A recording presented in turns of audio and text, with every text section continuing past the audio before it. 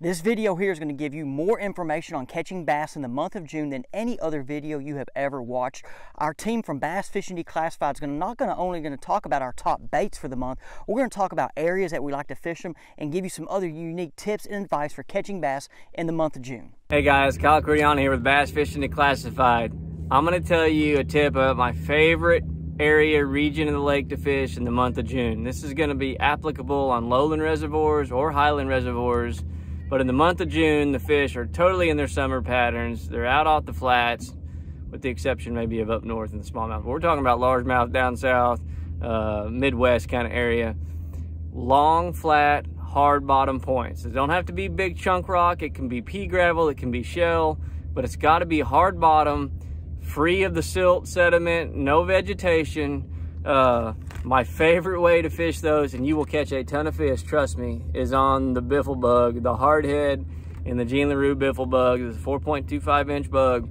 Sooner run, about the only color you have to have. There's a lot of other good options, but when you're fishing those type of reservoirs, look for your long flat points, determine that you've got hard bottom, and you're just bombing this out there. This is the 11/16. This is the best weight to throw. You can go down, they've got some lighter options. They got a 7/16. But the 11/16, you want that thing pounding the bottom. I'm throwing that thing on a Kistler chromium rod, preferably 7.3 to 7.6 foot, medium heavy or heavy action, 17, 20 pound fluorocarbon. But what you do, you just Texas rig this up, you throw it out there, you let it sink to the bottom, you put your rod tip at a 45-degree angle towards the water, and you slow reel it once that gets to bottom. You want to feel like you're deep cranking that bottom. You want to feel that bug go tung, tung, tung, tung, tung, tung, tung. You can stop it every now and then. You want it to snag on a rock and have to pop it free, just like a chatterbait in grass, but you're slow reeling it, letting it pop on the bottom, get it hung, pop it free, let it fall back to the bottom, slow reel, tung, tung, tung, tung, tung. And then when you get a bite on the biffle bug, it's a unique bite. Sometimes you'll feel a thump, but a lot of times you're feeling like dunk, dunk, dunk, dunk, dunk, and then it just stops and you keep reeling and you don't even really feel a fish, but you know you should be making contact with bottom. Your line might even be going one way or the other, but these fish, they're just tracking your bug on the bottom. They're right behind it. They're tracking it. They're thinking about eating it, thinking about eating it. It hits a rock, it jumps, they grab it. You're still reeling and they're just going with it. They might be going off the side, but it's not that aggressive strike that you might feel on other baits. So pay close attention when you're dragging the bug, detect that bite. I promise you, you're going to get a lot of bites doing this. If you haven't tried the hardhead, go give this a shot. Go to lurenet.com, use my coupon code Cordiana15. You can buy both of these for 15% off, and it helps me, and I always appreciate that. So hope you guys like this tip, hope it helps you, and we'll see you guys on the next one here at Bass Fishing Declassified. This is one of my favorite times to fish in the northern part of the country. Natural lakes have a bunch of fish finishing up the spawn, both largemouth and smallmouth, and they're going to transition from that shallow water to deeper water. Now, a lot of times people assume that means your deep humps off of deep points, pretty deep 20+ foot of water, but a lot of times the majority of those fish actually don't go that deep. They move out onto deeper flats, they move out to the break lines off some of those deep flats, and you're talking about 8 to 14 foot of water. A lot of times it depends on where that weed line is. If you're on a lake where the weed line's 8 foot of water, the outside weed line, that's where they're gonna be. If you're on a lake that has 17 foot deep weed lines, that's where they're gonna be. But a lot of the fish in these northern natural lakes stay relatively shallow year round. One of my favorite places to fish, especially this time of year, are your rock transitions on some of those flats. You've got a bunch of actual perfectly good seams where you go from rock to sand or to gravel, and within those areas you have a lot of sand patches. You might have some little clusters of different types of weeds, whether that's a sandgrass or a green cabbage. In either case, what happens is you have these expansive flats that have a lot of different rock, sand, gravel, and weed transitions mixed in, and that's what the fish are going to start using and setting up on during the summer months. Makes for some really good fishing, makes for some fishing where you can continue to work these flats, and it's almost as if the fish just keep coming to you. And those are the types of areas that I love to fun fish as well as tournament fish. I'd rather not have to move the boat, but let the fish keep coming to me. And those transition lines on these flats are their travel routes. Those are their highways. One of my favorite baits lately for fishing these is going to be a core tackle hover rig on a 4 1/4 inch Berkley Max Scent flatworm. This is the smelt color, one of my favorites. You can go with any of their green pumpkins or any of their minnow variations. I try to kind of match the hatch or match the forage that the fish are feeding on. If you happen to be on a lake that's got some smelt or some alewife or some Cisco, I like the smelt color quite a bit. If I'm on a lake where they feed more on bluegill and perch, I like to go with green pumpkin colors. The key with this bait though is just to let this slow fall to the bottom. So when you're talking about fishing a flat that's 8 to 14 foot of water, the 3/64 ounce head is one of my favorites because it allows this bait just to glide and spiral down. It creates a very tantalizing fall that a lot of the largemouth and smallmouth have a hard time passing up on. It's a really good bait. Then once you let it hit the bottom, you give it a quick snap and that bait will dart around on the bottom almost as if it's a goby or a crayfish. It gives the fish a bunch of different presentations that, generally speaking, they have a hard time passing up on. You can throw some other finesse presentations as well, like your Ned rig or a drop shot.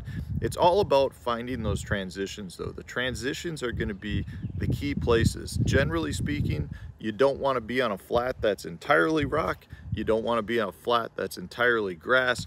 You want a good mixture of all of those. The more different elements that you can put into one area, generally speaking, the better and more productive those areas are. So if you happen to live in the northern part of the country where you've got a lot of natural lakes, make sure you're not passing up on the big flats. Those big flats in that 8 to 14 foot of water range can be absolutely killer for both largemouth and smallmouth bass. From a rod and reel standpoint, anytime you're fishing your finesse presentations like the core tackle hover rig, I'm going to be throwing it on lighter line. So I've got an 8-pound Berkley 100% fluorocarbon leader. I usually go with about a 15-foot leader that I pair up to a 10-pound Berkley X9 braided main line. That's going to be paired up here. This is a custom-built rod that I make. It's the MHX NSJ 871 7.3 medium light 1-power rod. And then in this case, I've got it paired up with an Abu Garcia Revo Rocket, just because a lot of times the bites are going to come on the initial fall or the first couple of feet of your cast. And because of that, I like the Revo Rocket, which picks up a pile of line every reel handle turn. Therefore, I can get my bait quicker back to the boat and I can make another cast faster, which makes me more efficient on the water. Pretty standard finesse setup though. This is pretty much the same setup that I'd be throwing for most of the different finesse presentations. But make sure, guys, you don't pass up these flats. They're very, very good. If you guys enjoy the content in this video and want more personalized instruction, head to our website, fishthemoment.com. Then go to the virtual lessons page. Here you can book one-on-one virtual lessons with each member of the Fish the Moment team. In these 1-hour lessons, the Fish the Moment team member will break down your lake using Google Earth and a contour line map and answer any questions you have. Whether you're preparing for an upcoming fishing tournament or a fun weekend on the lake, make sure you sign up for one of these one-on-one virtual lessons so you're fully prepared to catch as many fish as possible on the water. Check them out at fishthemoment.com. Hey guys, welcome back here to another edition of Bass Fishing Declassified, and much appreciate you guys checking today's video out. Today we're going to be talking about my 5 favorite areas to fish in the month of June. I love fishing in June. Usually fishing is pretty good right before it gets really hot in the summer. And I got 5 areas that I really try to concentrate on, so we're going to cover those. So anyway guys, the first one, let's talk about cove back ends. The back end of coves where the fish spawn at are still a really good area to catch fish in June. And the reason this is because you have a lot of perch that start moving into these areas to spawn. You know, after the bass spawn, like in April and May, a lot of the bluegills, pumpkin seeds, black perch, all that type of stuff, they move into those areas and they start spawning, and it keeps a lot of bass shallow. So I look for those really shallow flat cove back ends, pay attention for bedding perch, and I like to throw some type of a topwater lure, like a topwater frog, maybe a walking topwater, maybe a swim jig is really good into those situations. So the next place I like to fish is any type of main lake or secondary point. Now, after the fish spawning, usually by the second part of June, they start using these points pretty heavily. You know, bass will live on points all year long, but in June, they really start to use them heavily. Now, how I fish them depends completely on the water clarity, the type of lake it is. but I usually like to start out early in the morning with something like a walking topwater, like a Megabass Diamante, Xeraspook, something like that, under low light conditions. As the sun gets up, I'll either move out a little bit deeper on the point, maybe start fishing a Megabass Dark Sleeper, maybe a big worm, drag a football head jig, maybe a deep diving crankbait, but points are really good places in June. The next one, guys, is flooded cover. A lot of times, you know, with the heavy rains that we get a lot of times in April and May, you have high water levels in June, and it can be some of the best flipping of the year. So in June, if the water's up, I always like to look for those flat banks, those flat main lake banks like in the major creek arms. Look for flooded bushes, flooded trees. Like to pitch and flip my Blockit old school jig with like a Zoom super chunk on it into the flooded cover. Depending upon the water visibility dictates my color, but flipping a jig or a creature bait like a Zoom brush hog, beaver, something like that into flooded cover in June is just an excellent way to catch them.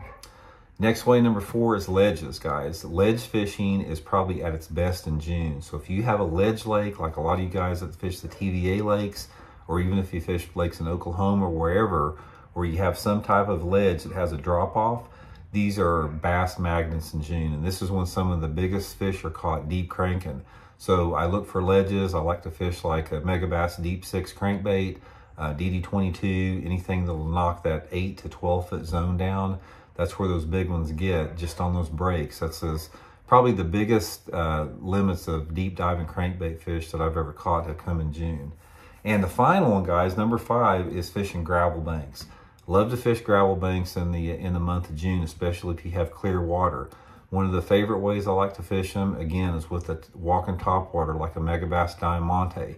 A lot of times these fish, for whatever reason, they get on the gravel banks along the main lakes, especially if you have any points adjacent to them, and they just sort of filter out all over those gravel banks. Topwater early in the morning during low light conditions. If the water, as the sun gets up a little bit, those fish will move out a little bit deeper. A lot of times I'll drag a football head, cover a lot of water, but those flat gravelly banks are really good places to fish in June. Now, if I had one bait to throw in June, my favorite lure, it would definitely be a walking topwater like the Megabass Diamante. A walking topwater in the month of June is a great way to catch them. You can catch fish on them shallow on points. You can catch fish on them deep on points. They're good for schooling fish. You can fish them around the edge of flooded cover.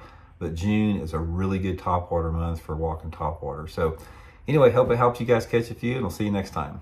All right, everybody, so let's get into some structure fishing secrets, especially here on the TVA. So a little backstory on you know, my kind of adventure to find my way here to the Tennessee River. I live on the shores of Lake Chickamauga, and I had some really bad tournaments out here on the TVA. I just didn't understand how bass related to current on these lakes that are completely current driven. And so I ended up having those bad tournaments, ended up moving over here and spending a lot of time on these lakes to finally learn what to look for. And I was blown away at how easy it was once I figured out what those fish were relating to on these lakes. Because whenever I think of a current break or an eddy, I think of the back side of structure. So for years upon years, I was looking for the fish on the back side of structure. So if you have the current coming towards you here and you've got, say, a hump, okay, or you know, a peninsula that comes out, it drops on both sides, I would avoid the upcurrent side of that structure, and I would look for the fish on the down current side where I would think that the biggest eddy would be, because I thought that those fish wouldn't want to be directly into the current. So the biggest secret that I've learned living on the TVA, and once I realized this and started to realize where these fish were located, it completely unlocked a whole new level of offshore structure fishing for me. And that secret is that the fish are on the upside of the current facing structure. So, you know, if you've got another example would be, you know, a hump, okay, that's kind of like out in the middle of the current on a lake. Instead of looking on the backside of that hump, look on the current facing side of that structure. So the side of the structure that's just getting pounded by the current, that's where the fish are. That's where the fish are going to hang. And of course, there's all kinds of subtle current breaks and eddies going on down there that we can't obviously see, but that's where the fish want to be. And the reason why these fish want to be on that up current side is because, and it makes perfect sense, the bait fish come down the river getting dragged by the current, and as they come up that structure, it's essentially funneling and condensing those bait fish into an area where the bass can more effectively and efficiently attack and feed. Okay, so that's why those fish like to be on that forward side of the structure. And I remember the day that I figured this out. It was like, oh my gosh, how come nobody has ever told me to look on the current facing side of ledges and points and all this different type of structure? But once I realized that and started looking around, I started finding fish, big schools of fish everywhere. So make sure that when you're on a lake that is a offshore lake that offers a lot of current, so the fish are really relating to current type situations, look on the up current side of that structure. And it really helps to use a mapping source like Navionics to look at all the different types of structure you have on a lake before you get there, and start marking the type of structure that just absolutely faces right into that current and offers those fish a place to position so they can feed and attack those bait fish very, very efficiently.